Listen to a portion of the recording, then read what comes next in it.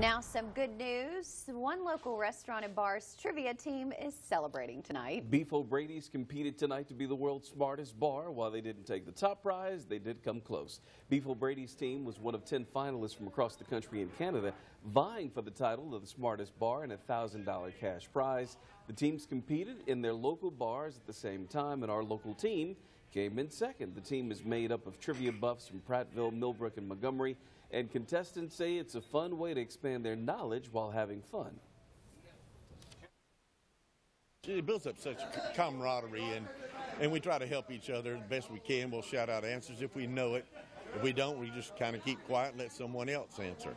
And that way we can all benefit by doing this, and it's sharing everything. You know, it's not just about one person. Like I said, it's a team game.